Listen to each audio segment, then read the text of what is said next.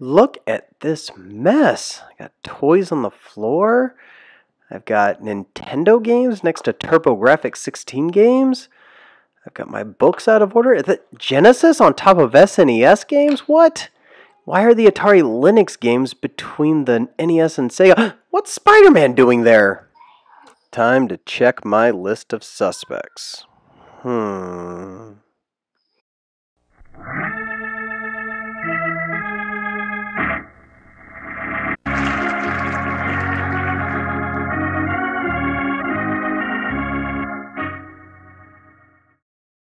Sherlock Holmes has long been considered the greatest fictional detective of all time. He was created by Sir Arthur Conan Doyle in 1887 and featured in the short story A Study in Scarlet. Doyle wrote 4 Holmes novels and 56 short stories. Holmes was even killed off once, and then the public demand forced Doyle to bring Holmes back to life.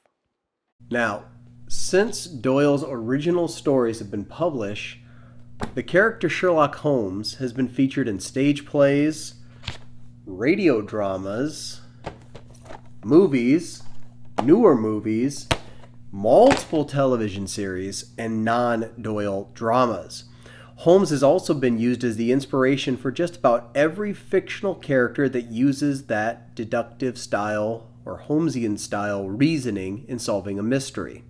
The Great Detective has famously been played by a variety of stage actors, including Basil Rathbone, Jeremy Britt, Tony Stark, Robert Downey Jr., and Benedict Cumberbatch.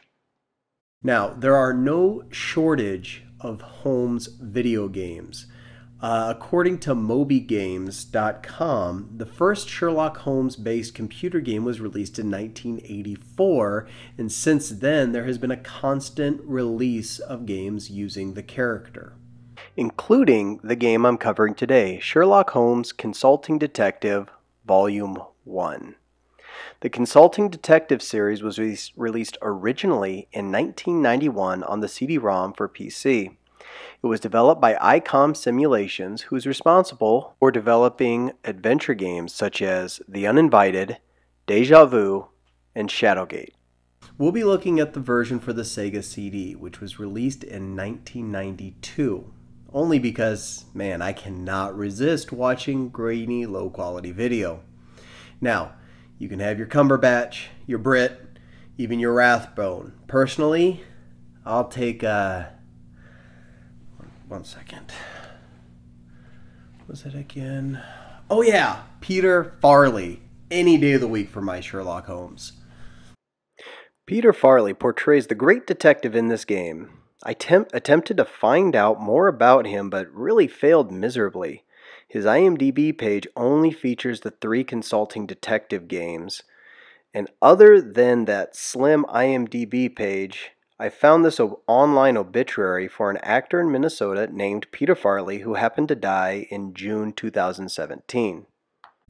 My guess is that Mr. Farley and the rest of the cast were made up of local stage actors from wherever the game was actually filmed, which appears to be somewhere in Minnesota, because the man who plays Dr. Watson is another Minnesotan by the name of Warren Green. I actually found out quite a bit about him. He's more known as a playwright. He earned an MA and a PhD, and currently is a professor. Shockingly, his faculty webpage makes no mention of his work in the Consulting Detective series. The game was directed by Ken Torella and written by Annie Fox and Laura Rose Bauman.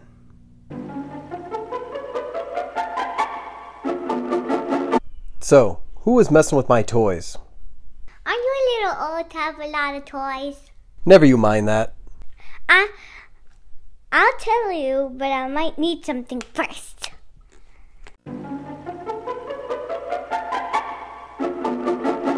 Sherlock Holmes Consulting Detective is not a game that requires quick reflexes and button mashing. Instead, it's based on a series of choices. The player watches a series of short video clips, reads through newspaper articles, sorts through suspects, and the goal is to finish each of the cases in the quickest method possible. The goal is to be able to match Holmes's score at the end.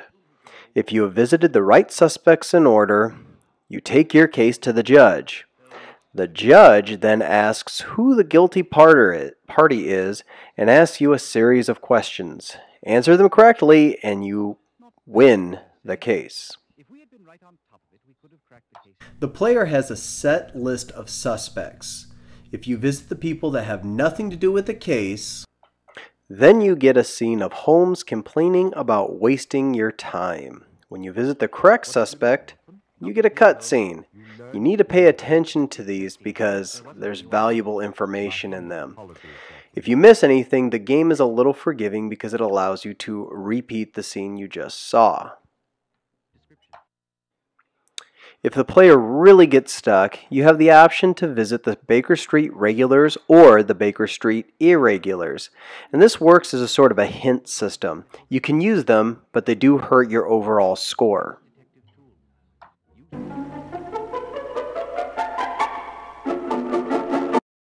At the beginning of the game, or at any time in the game, you have the option to watch a set of instructions given to you by the great detective. London is not a beautiful city. Under the soot that covers its buildings is a teeming mass of 4 million souls trying to survive, mostly off of each other. You see it in the paper every day.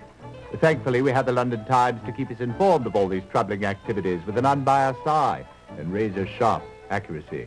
From the outset of the game, you have options of playing 3 different cases: the Mummy's Curse, the Mystified Murderess, and the Tin Soldier. The Mummy's Curse is a fairly stock story of 3 men who end up dead. All 3 men are involved with an expedition to Egypt. The blame is placed on, as the title gives away, the curse of a mummy that each of the men are involved with unearthing. The case of the Mystified Murderess involves a woman being discovered over the body of a dead loved one. The only thing is, she can't remember anything and is sent to an asylum. She also has a sister that is obviously nuts and definitely involved in the crime. Finally, the case of the Tin Soldier. This story starts out sounding a whole lot like the Hellfish episode of The Simpsons.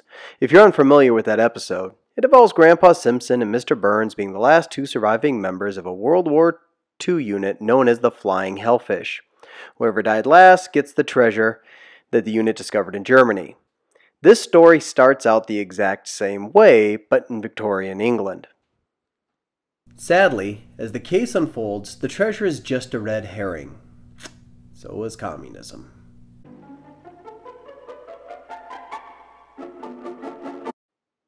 Back in the early 90s, the critics seemed to really dig this game. GamePro gave it a 4 out of 5 rating, stating that if you love mystery, you'll love this game.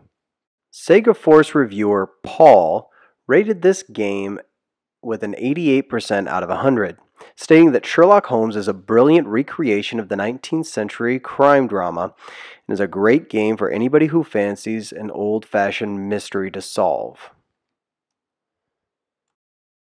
This game has not aged well. I have a fondness for it because it was one of the first CD-ROM games that I ever played. My cousins had a single-speed CD-ROM running on a 386 PC. As a 10 or 11-year-old, I was mesmerized by the fact of seeing a clear, somewhat clear, full-motion video on the computer screen. Playing through it today, it's not the most dynamic game. There's a lot of sitting and listening, repeat. Musically, really, there's nothing to speak about. There's not much music in the game other than just some quick little tunes. As for the sound, well, give it a listen. It's perfectly fine for what it needs to be. Did he give a name? No. He simply wanted to see the general, and he handed me a letter to take in to him. Did you read it? No. It was in an envelope, rather yellowed with age, though I noticed it was addressed in a graceful hand to Captain Armstead, 12th Hussars, the general's old regiment. The Sega CD version is particularly rough.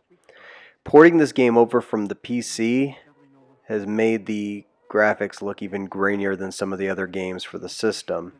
The lack of graphical power for the Sega CD is obvious in the cutscenes, and it makes the actors somewhat hard to decipher.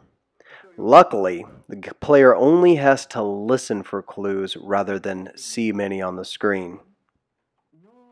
The interface for this game was obviously made to work with a mouse. The Sega D-pad works okay, but the cursor is not the easiest to get in the exact spot that you need. That's all about I can really say about this game. It's more of a nostalgia play than anything. If you really want to play it, I would suggest downloading it for Steam or on an iPad, which I do own. The video there is crystal clear, and it plays exactly as the Sega CD or earlier versions.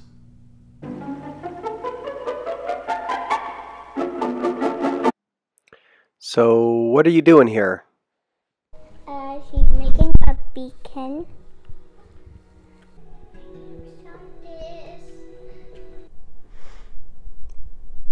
What are all these colors? You have more than 64 colors on the screen at one time? Weird.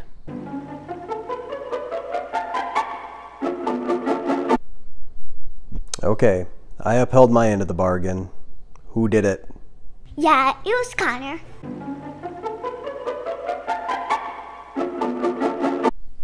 Connor, did you make a mess?